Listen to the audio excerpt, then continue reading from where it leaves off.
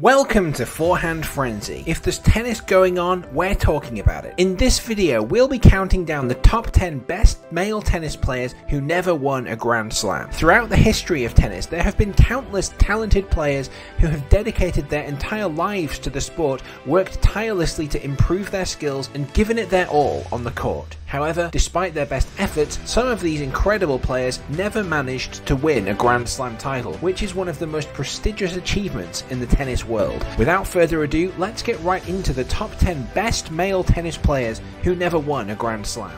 Number 10. David Nalbandian. Nalbandian turned pro in 2000 and enjoyed a successful career, winning 11 ATP singles titles and reaching a career high ranking of world number 3 in 2006. Despite his numerous accomplishments, Nalbandian was never able to capture a Grand Slam title, falling short in several close matches. He came closest at the 2002 Wimbledon Championships, in which he reached the final but lost out to Leighton Hewitt over a 5-set match. What made Nalbandian a tough opponent was his versatile playing style, which combined powerful ground strokes with a deft touch and excellent court sense. Despite retiring in 2013, his legacy continues to inspire younger players, and his skill and talent on the court are still fondly remembered by fans of the sport to this day. Number 9. Tim Henman. Tim Henman reached 6 Grand Slam semifinals, 4 of which were at Wimbledon, and he won 15 ATP titles during his career. Despite never winning a major title, Henman was a fan favourite, known for his attacking serve and volley style of play and his gentlemanly conduct both on and off the court. He was also a stalwart of the British Davis Cup team,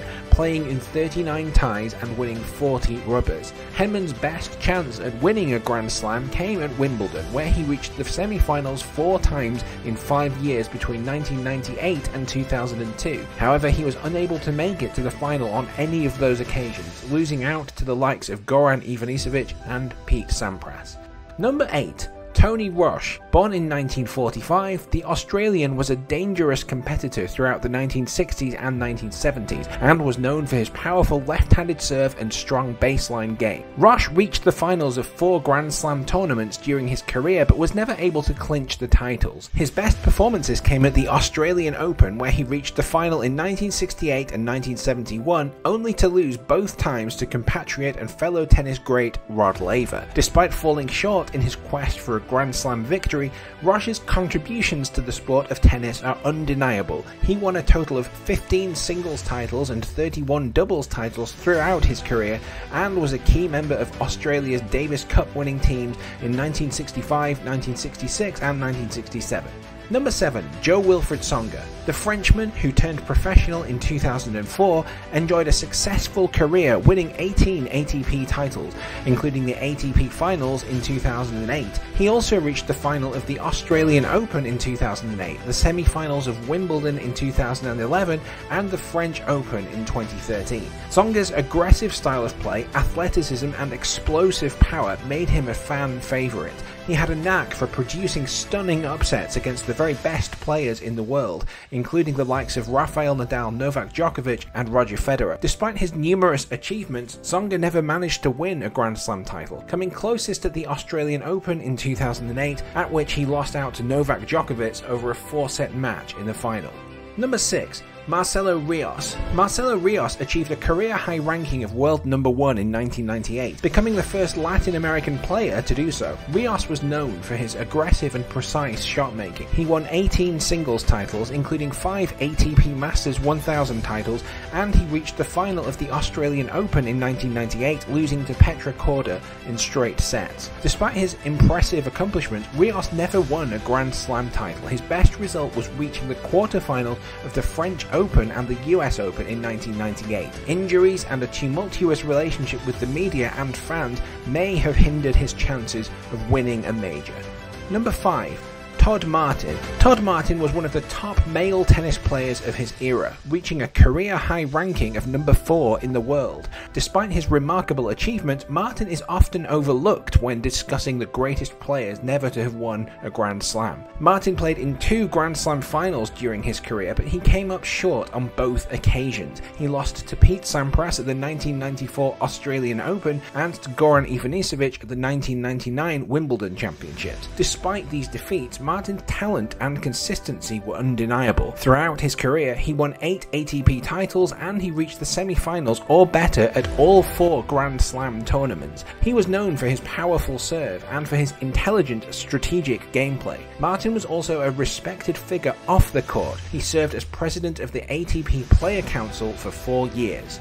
Number 4. Cedric Peely. Peely's best performances came in the late 1990s when he reached 2 Grand Slam finals, Wimbledon in 1997 and the US Open in 1993, both of which he lost in straight sets. He also won 5 ATP singles titles, including 2 ATP Masters 1000 events, and he reached a career-high ranking of world number 5 in the year 2000. Peely was known for his powerful serve, his smooth and effortless ground strokes, and his aggressive style of play. His ability to change the pace and direction of the ball made him a tough opponent for many of the game's best players. Despite his undeniable talent, Peely never managed to capture a Grand Slam title. Number 3. Guillermo Coria. Guillermo Coria was one of the top-ranked players in the world for several years. However, the Argentine never managed to win a Grand Slam title. Coria's rise to fame was meteoric. In the year 2003, he reached the final of the French Open, where he lost to Juan Carlos Ferrero in a 5-set thriller. He continued to dominate the clay court circuit, winning several titles and reaching the final of the Monte Carlo Masters 3 times in a row. Although Coria never won a Grand Slam, his contribution to the sport of tennis cannot be underestimated. Number 2. Miloslav Messier. Messier was born in Slovakia in 1964 and he turned professional in 1980. He quickly made a name for himself as a skilled and versatile player, known for his agility and his speed on the court. He reached a career-high ranking of number 4 in 1989 and won 11 singles titles and 9 doubles titles in his career. Messier had a reputation for being a tough opponent, particularly on hard courts. He was known for his ability to change the pace and spin of the ball, keeping his opponents off balance and frustrated. He was also a very talented doubles player, winning 3 Grand Slam titles in men's doubles and mixed doubles. Despite his impressive accomplishments, Messier never managed to win a Grand Slam singles title. He came close several times. He reached the finals of the US Open in 1986 and the Australian Open in 1989, but ultimately he fell short on both occasions. Many attribute this to injuries that plagued Messier throughout his career, including back and shoulder problems.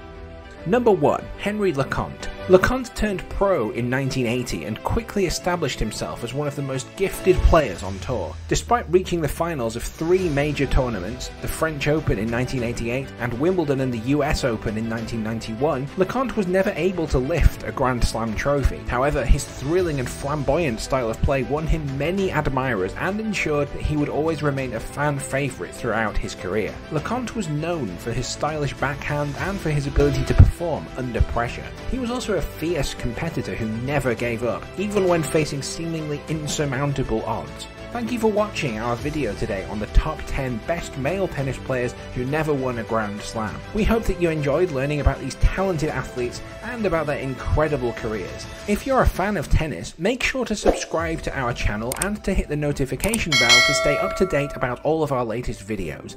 And if you have any suggestions for future videos, leave them in the comments below. Thanks for watching, keep hitting those forehands, and we'll see you in the next video.